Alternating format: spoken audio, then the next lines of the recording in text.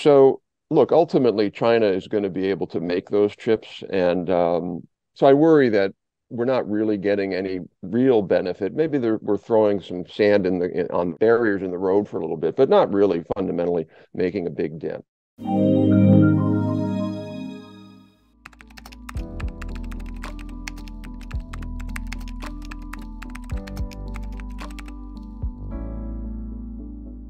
There's a view among most sort of foreign policy establishment leaders in the US that China is seeking to be the global hegemon, just like the US has been the global hegemon. Look, at the end of the day, I think China will become very, very much more powerful than it is now. There's all this discussion in the US, oh, the Chinese economy is stagnating and the birth rate and all that. I don't buy that. China is going to continue to grow significantly. The Chinese economy will be double in 25 years. I'm completely convinced of that. And so no matter what you do, China is going to be a major player in the world economy. It's going to have a lot of power. And I don't think that we can do anything about that, nor in some way should we do anything about that. What I worry about is not so much that, but that rise, and I think this is what a lot of American leaders think, is that rise comes at the expense of our advanced industries, where we really lose a lot and China gains a lot. We've long had export restrictions for many countries, including the Soviet Union and others, where we think that the technology could be used for creating weapon systems. Where it gets a little fuzzier is where we're putting export bans on technologies, particularly like semiconductor chips. And no one can deny that one of the effects of that is to hurt our own companies. Our own companies now have fewer sales. That means they probably will invest slightly less in research and development and developing the next generation of chips. So in a way, there's a phrase in the US or in the West called cutting your nose off to spite your face. We're cutting our nose off because we could be selling more. I believe the same thing with AI and cloud computing restrictions.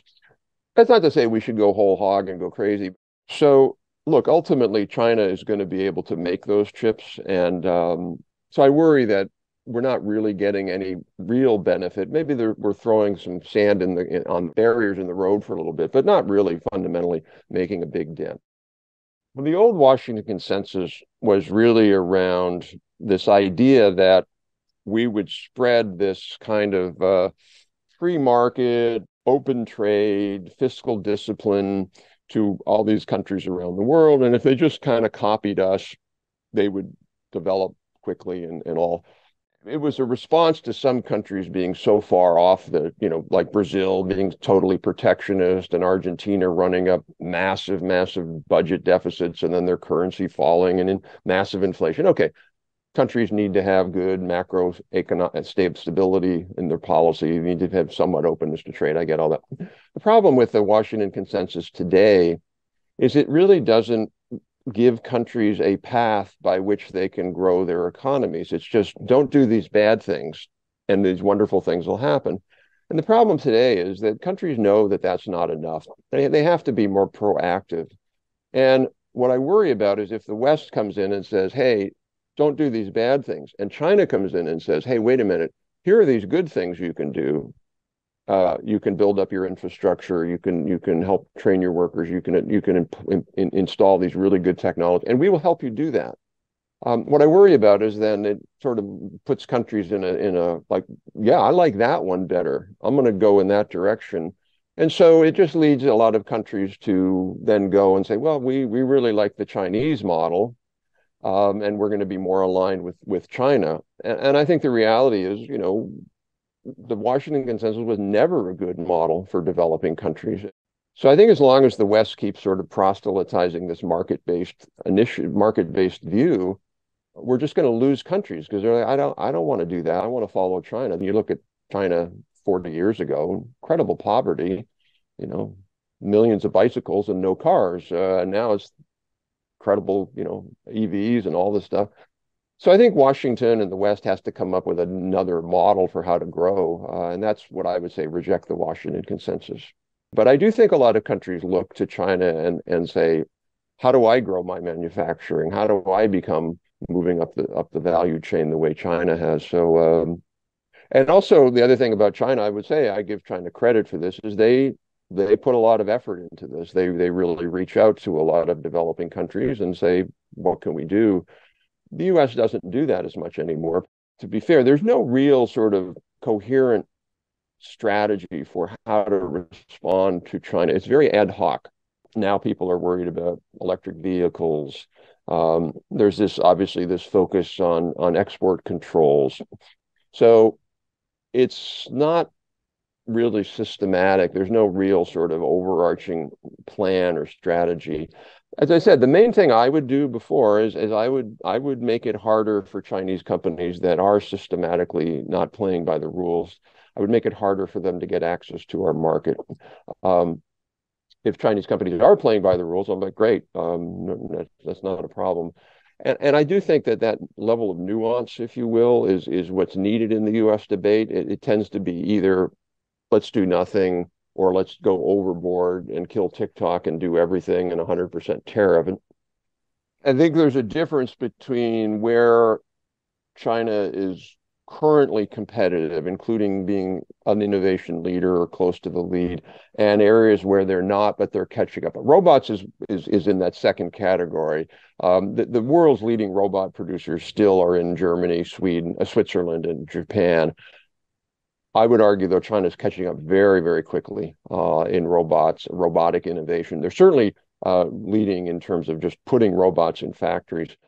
So I just wrote a report on Chinese robotics capabilities, and China is adopting way more robotics in manufacturing than we are, and their robotics R&D is very, very far along. And so they have this center. I'm sorry, I forget the name of the town, but it's a beautiful campus, and robotics companies are all around it, and the government's putting in money to do research on robotics.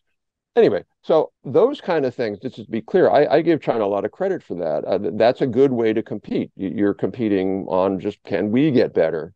Can we innovate? And I don't think ultimately, there's some people in the U.S. who would just say, well, we don't want China to do any of that. China's doing very well there. I think obviously telecom equipment with Huawei and ZTE to some extent. Electric vehicles, I think, are, it's not clear where, if China's better than, like, say, Tesla, China, like BYD and other companies, but they're certainly pretty far advanced, and they're coming at it with a low price. I think in a lot of areas, China is still behind. I think, for example, on biotechnology and pharmaceuticals, China's still behind the West, but again, making significant progress. So I think what's likely to happen in the next decade, China went from very much an agrarian and kind of not very good manufacturing economy up to a very good manufacturing economy. It's pretty long-standing when at a point where countries are competing on sort of lower skills and lower prices. I don't think that's an attitude anymore in the U.S. Oh, made in China, it's not very good. That perhaps was when China was at the lower end of the production scale, and their products weren't as high quality oftentimes. That's not what's happening in China now. I think the next step where China is going, I believe that they will get there, is really getting a lot better in these more complicated, complex production systems and technologies. So, these glasses I'm wearing, they're from China. They're great glasses, reading glasses. They're super cheap. They're not very hard to make. But making an airplane, incredibly hard to make. Making medical devices, really high-end, complex medical devices, really hard to make. And that's where China is going, and that's where they want to go. And there's a lot of, I think, advantages China has there. One is you're graduating a significantly higher number of engineers and scientists than we are. If you look at the Chinese research articles that published scholarly scientific research articles in terms of the most cited in the world. So, anybody can publish a research article. It's not very hard. But getting one that's cited a lot means it's really important. And if you look at what the Australian Strategic Policy Institute, ASPI, has done, they did an analysis of the trend in Chinese scholarly publications and how well cited they are. It's amazing. I mean, I think that's the other thing that people are not fully appreciating in the West, is that how well the science base of China has improved. It still has a long way to go, but Chinese science has gotten significantly better, and engineering has been strong. So, I think China should be quite proud of what it's accomplished there. So again, it's really across the board. But overall, I do think China is making fairly robust progress in a lot of these areas. I do think one of the advantages that China has now is that if you look at the opinion polling that some international organizations have done about sort of the attitude of the population towards science, technology, growth, innovation, I do think China has an advantage in a way because first of all, China is more hungry, like, hey, we still want this. And then secondly, I do think there's a more pro-innovation attitude among Chinese people. I was just talking to somebody yesterday on a call, and they were talking about how they were in a restaurant in maybe Shanghai. A robot delivered the food. I do think that's an advantage. China, as long as China keeps this sort of, hey, we want to be innovative, we want to keep pushing the envelope. That's a plus. You really need that as a country to be able to keep innovating and improve. So I do think that's one thing China has that's really an advantage over us. I think there is a space for sort of co-prosperity there where, we could acknowledge, of course, China is going to be, a much bigger economy in 25, 30, 40 years.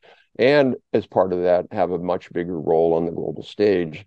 It's more, is that going to come with, our significant weakening and harm? So I do think that's one of the other factors that's going on.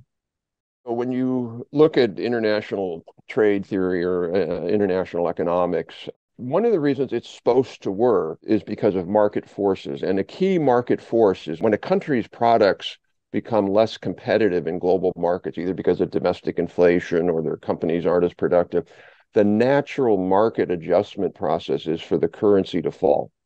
And then when you want to buy, I don't know, an American machine tool, you pay, instead of paying, the equivalent of 100,000 yuan, you only pay 90,000 yuan, and now you're more likely to buy it. And conversely, when we would buy, say, a Chinese made wind turbine, we would pay instead of $10,000, we'd pay 11,000. Problem is in the U.S. that we have this, I would call it an ideology. It's an ideology of a strong dollar. And it's weird because the U.S. is very market oriented. We want the market to determine many things except the value of the dollar. Now, I think ultimately the U.S. dollar is significantly overvalued because we're running a $1 trillion trade deficit. So the dollar needs to fall 20% minimum, 30% minimum. The reason it doesn't fall is because it's the reserve currency. And so everybody in the world trusts it, and they all put their money into dollars. And then the other problem is that the U.S. Elites, all the economists, the financial system, Wall Street, they love a strong dollar, and the national security establishment likes a strong dollar. And so some of the tensions would go away if we were having more balanced trade with China, and a weaker dollar. So let's put it that way, would do a lot for making the U.S. more competitive. I'm not at all optimistic that U.S. policymakers will do that. They're allergic to that. But ultimately, the global financial markets might do it because our budget deficits are so bad, our national debt is so big. Eventually, currency holders around the world might say, "Well, we're not going to put the money into the dollar as much anymore. We might put it in the euro, or we might put it in the RMB, or wherever that might be." The Biden administration, they won't support a weaker dollar or a market-adjusted dollar. I do think a Trump administration might do that. And part of the reason I say that is to start advocating for a market-adjusted dollar is a very bold thing to do in U.S. politics. Whoever advocates that will be criticized a lot, and there'll be a lot of political pressure. It's not clear, obviously, if Mr. Trump will become president again, but if he is, there's some talk about perhaps Mr. Robert Lighthizer, who was the head of our trade negotiating body, might become Treasury Secretary. I think if that happens, he would advocate for a weaker dollar because he understands that very well. So I think a dollar adjustment is more likely under a Trump administration. We might see that, but I think under a Biden administration, we'll just see the status quo.